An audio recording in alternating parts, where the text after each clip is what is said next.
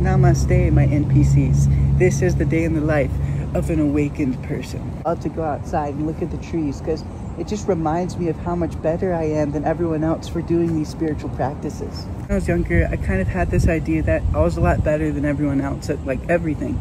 And so when I started meditating, what happened was this energy came through me and it just made me so much better at everything I like to do. And then that's when I realized that I am better than everyone at everything.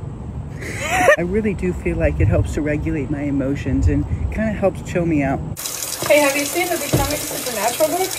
Oh my god, my heart chakra cannot deal with this right now. I know you were going through a rough morning and you were just projecting onto me, and so I forgive you.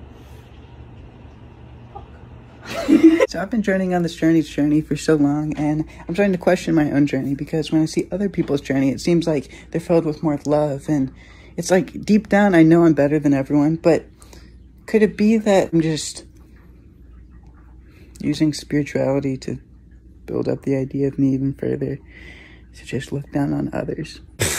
Nah, totally not. It has to be my sister's fault, my dog's fault, my mom's fault, my dad's fault. It has to be the world's fault. It has to be the government's fault. It has to be the aliens' fault. It has to be God's fault. It can't be me. Meditate way too much for it to be me. I literally have not met anyone more humble than me.